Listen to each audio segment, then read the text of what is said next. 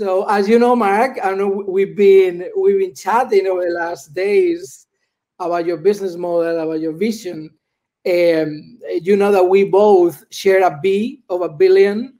I put another zero, actually. It talk about 10 billion by 2050. So we need to work together to get first to 1 billion.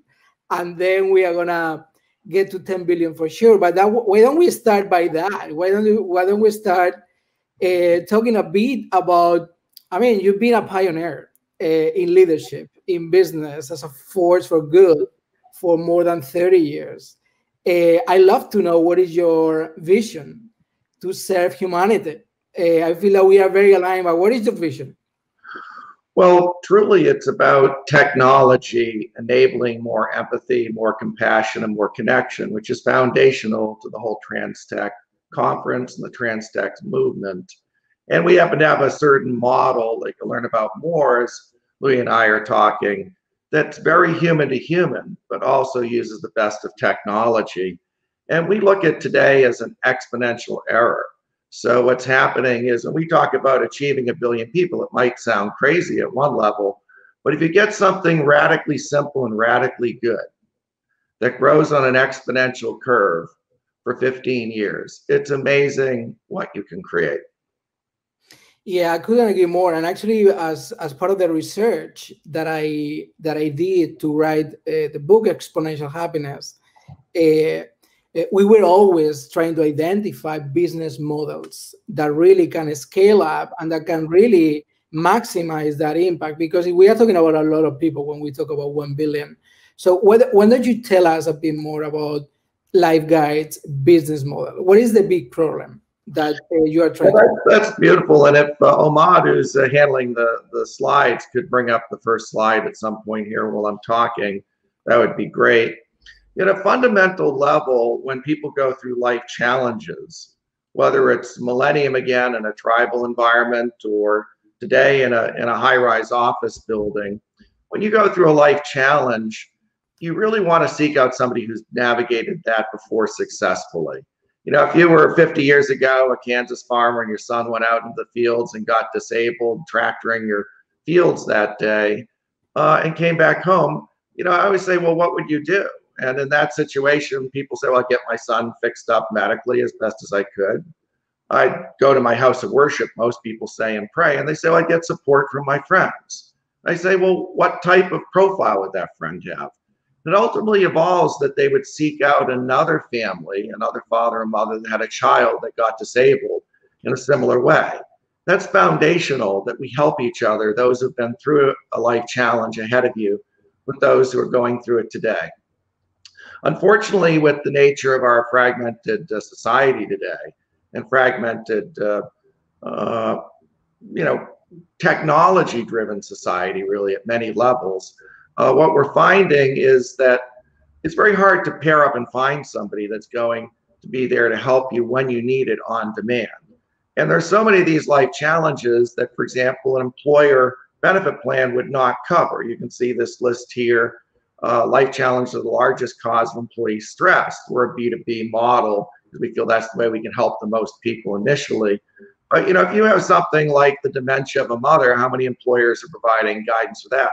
What if your house burned down in a natural disaster last night? Wouldn't it be great to be able to talk to somebody today who went through that 3 or 4 years ago and navigated that life challenge successfully and had been through our trainings, our qualifications, our background check, our quality management, are operating with you through a completely confidential platform. So we, on demand, deliver a foundational component that's always been essential to human well-being. And it's essentially a human-to-human interaction, not customer service. It can be long-term intentional support. If you have a dementia mother, you might want to work with your guide for 3 or 5 years. So it's radically different than customer service. This is radically different than the support behaviorally, for example, that an app can give you, which is very helpful also. But certain areas of life, many people want to pick and choose human-to-human support. And we really want to accelerate that. And as we do that, we accelerate human empathy.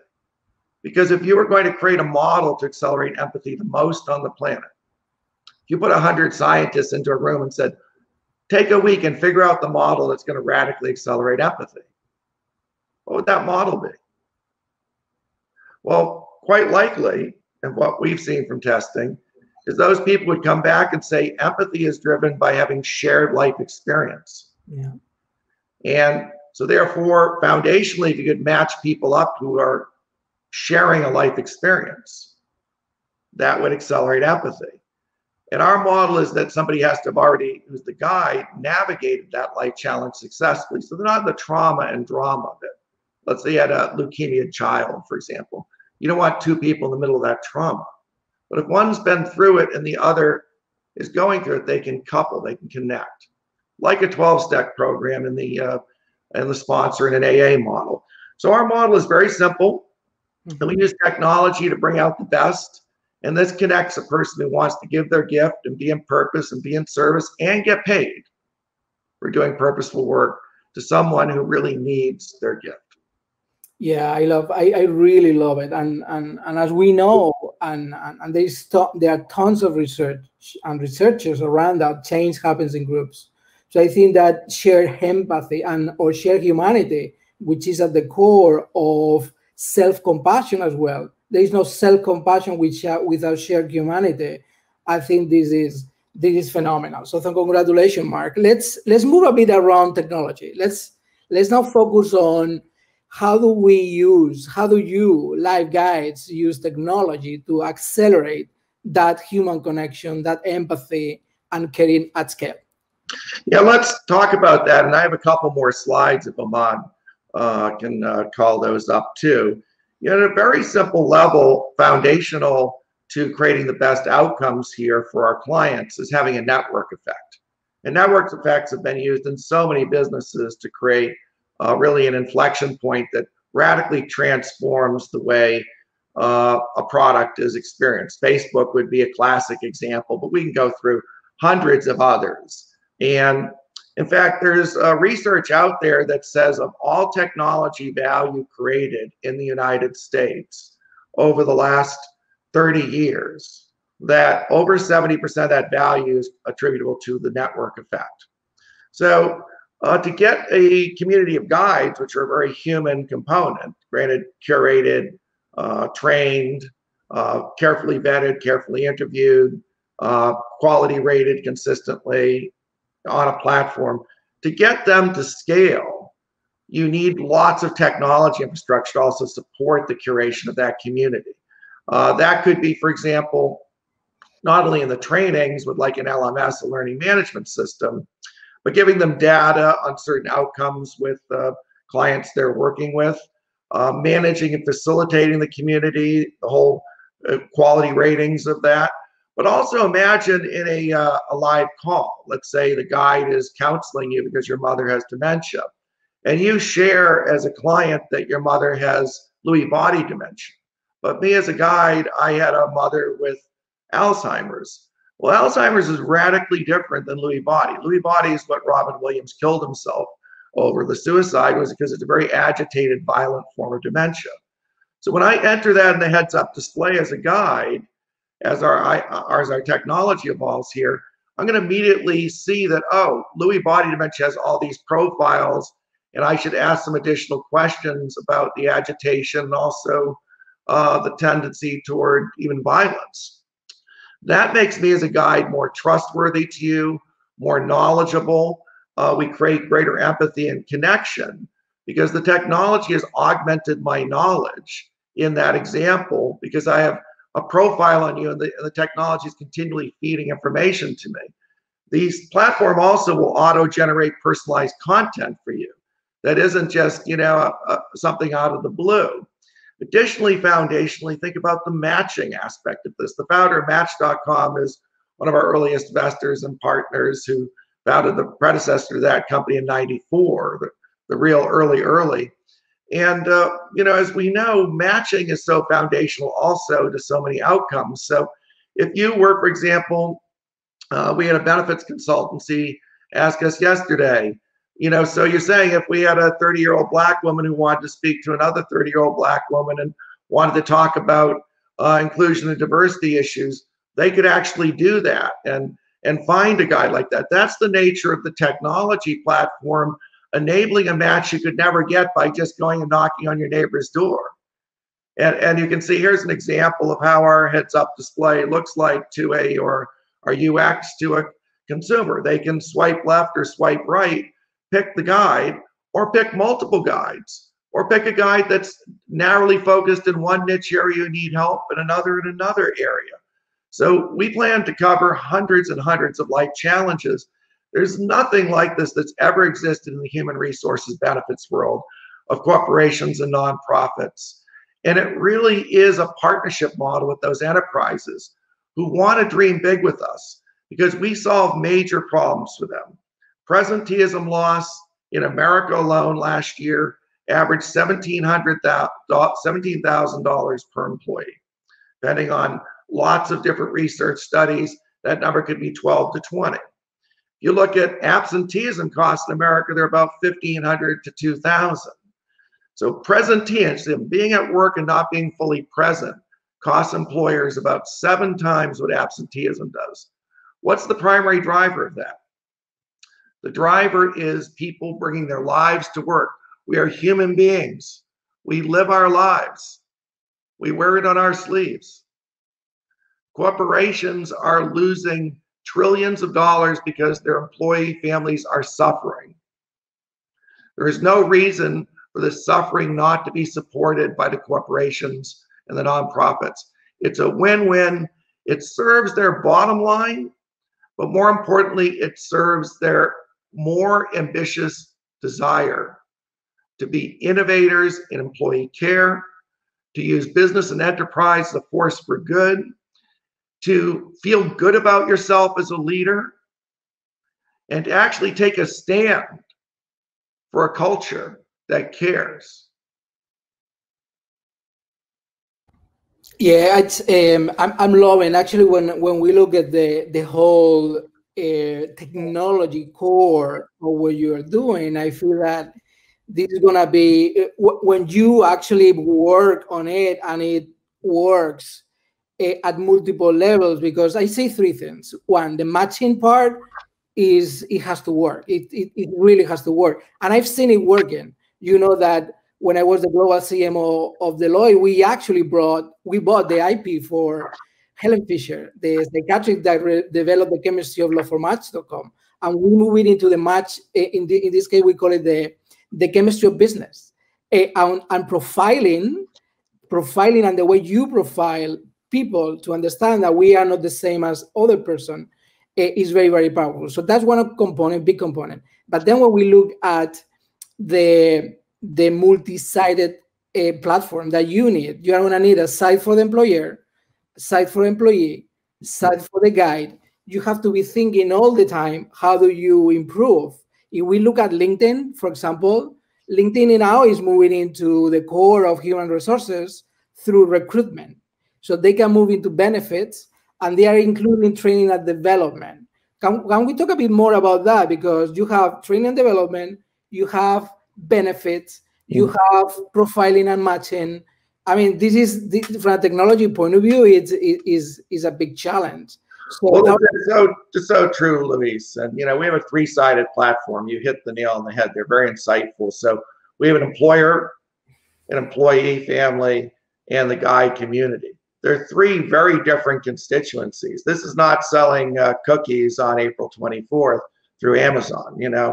This is actually a much more complicated model to curate. That's why the intelligence assistance software platform is so important. And we've got that as a registered trademark in the United States and actually in most countries in the world. LifeGuides actually is exclusively trademarked under that in China, India, and other countries too. So we're planning this to be a large global play. Yet it's a very complicated model. And one of the real advantages of this model, that ultimately as we get to greater and greater scale, is we have that dimensionality and dynamic responsiveness of the guide community to be able to meet very nuanced, customized needs of different human beings called employee families. And from the guide side, of course, then we have large scale to actually create cohorts, learning management systems, apprenticeship systems. We have certification systems. We have gamification, which is another aspect of technology we've heard a lot about here that we'll use in our guides, management, and leadership. And then for the employer side, that's a very complicated market, selling an HR benefit to employers. I owned a HR and benefits firm 9-10 years in my life, built that along with a group of related companies. Fortunately, I have a lot of experience. We have a great team at LifeGuides too, just amazing, empathetic, caring, loving, respectful beings. That's foundational to LifeGuides, the love at the center. And those corporations, not all of them do have love at the center. That's the sad truth today. But the ones that are early adopters for us, and we've been fortunate to have, people step to the plate and really want to do this, at scale. And even create outcomes assessments with us, which are very detailed, multi-year studies of the impact on their company, on perception of culture, perception of leadership, cross referrals to the EAP, impact on mental health utilization because we provide this other layer. We don't do mental health. Yeah. We don't do crisis, just to be totally clear here.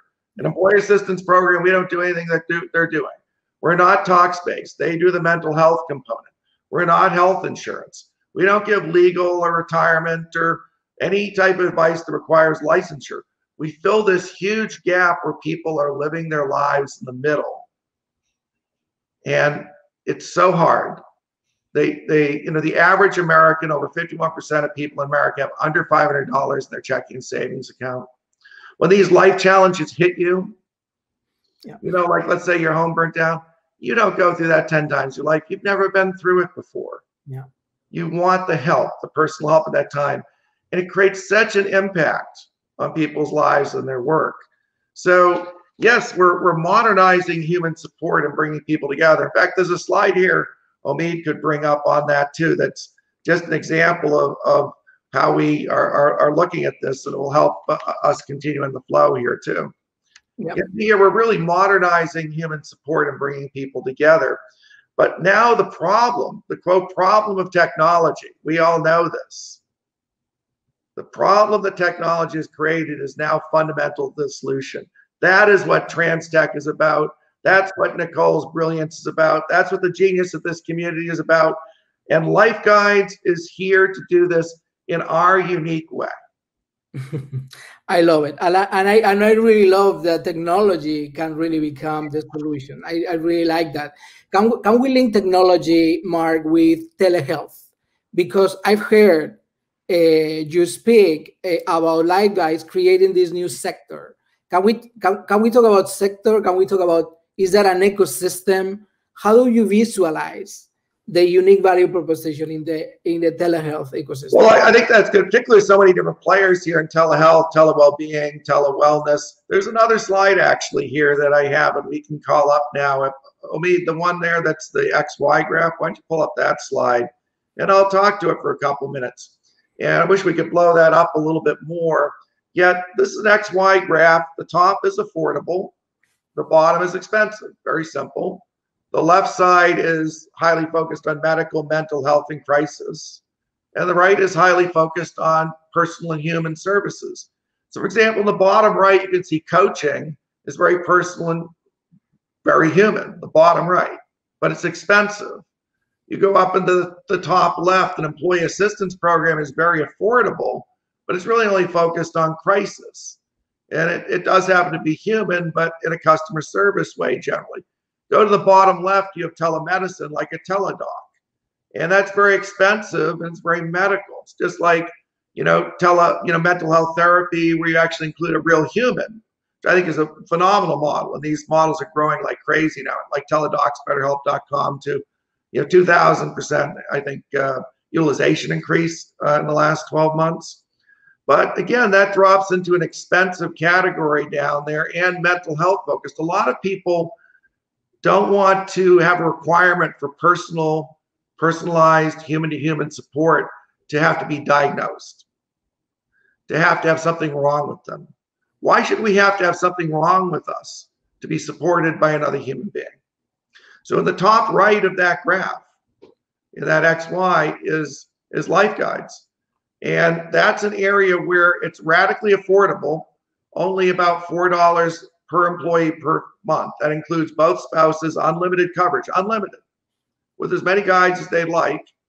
And again, we pay our guides $15 for each 30-minute session minimum, a living wage, and they can earn a lot more as they get certifications, trainings, and advance. But again, this is highly personal, highly human. So that's the whole telehealth ecosystem. In the middle, of course, you have a lot of the behavioral apps, the wellness apps, the well-being apps, the comms of the world for, let's say, well-being, which is inexpensive, but it's not human to human. Yeah. And you've got all these wonderful behavioral apps like in diabetes, and gingers for mental health, all this that, are not going to give you the level of humanity here, but fill amazing gaps in the ecosystem. So we've defined a new space, and it's called the Life Guidance Services here. Life Guidance Services is about human support from a guide. A guide is somebody who's been through a life challenge ahead of you, the same life challenge, a match, and who is there to support you as you navigate successfully through this life challenge. And we're finding this radically and magnificently attractive to corporations in America and ultimately the world. Yeah, and I really love the word guide. That's the way we call them too at the World Happiness Foundation and the World Happiness Fest. Something here, Mark, as a challenge, and maybe we can talk a bit more, is combined with technology. And this is something that we experience, that in order to get to sustainable transformation over time, and healing at some point, which is probably ultimately to get a absence of suffering, you have to get to the point, and Jeffrey talks about this with the Finders, a course about fundamental well-being. I call it fundamental peace as well. So looking at your model, if we go to coaching, that's $100+ an hour. What we know is the right coach can really transform your life, sustainable. So how do you see the business model working with the guiding principle of, is not telling you what you have to do, is showing you how to do it? Is the life challenge that I can walk with you, but it's going to be up to you to solve. How do you see combine this new space with the evolution of societies going over the next years? I mean, it's a complex combination of questions. Very complicated. I would say simply we look at ourselves a blue ocean strategy, first of all, from the famous Harvard case study. Blue ocean is where you create a new market, you don't compete. So we're not feeling competitive with anybody, nor we haven't found anybody who felt we were competitive with them. So we're a collaborative model when we create partnerships and collaborations with all the other trans-tech ecosystem, the behavioral health, the wellness, the medicine, the mental health, the crisis management. We get cross referrals from an employee assistance program because a lot of people call them that aren't really in crisis but want to talk to somebody. And then if we have somebody who's called us who's in crisis, we'll refer them to the employee assistance program. So it's very symbiotic and synergistic, Louis. So that's how we look at the space broadly. It's not competition, it's creation for the Life Guidance Services model. Yeah, I love it. I mean, maybe we can focus on this last question. We have about 4 minutes, but maybe we can expand on this, because I really love the way you think of co-creation, the way you think of guiding, the way you think of blue oceans, opening a space. Where do you see the evolution of Life Guides to accelerate empathy on the planet overall? Well, at a foundational level, I believe that empathy, and so does our team, because I'm speaking for our team here, even though I'm the founder, I'm just a voice for our Life Guides team here today. We believe that a radical acceleration of empathy is foundational to the world that we all have the potential to build. And that the level of exponential technology acceleration, having studied with Peter Diamandis, Ray Kurzweil for 6 years, that's where I met my business partner, Derek Lunston, who's CEO of the company. It's where I met Will Bunker, one of our partners, founder of Match. It's where I met 20 of our investors is in the exponentials community. We actually won their global grand prize for the company that would be most impactful on the planet. So out of all their community at Abundance 360, very blessed a year and a half ago to receive that.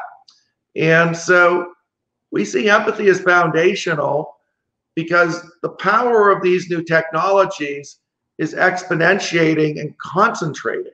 Unfortunately, while it diffuses technology, it concentrates it in the hand of the few at the same time. And because of that, we need to accompany the technology evolution with an empathetic revolution.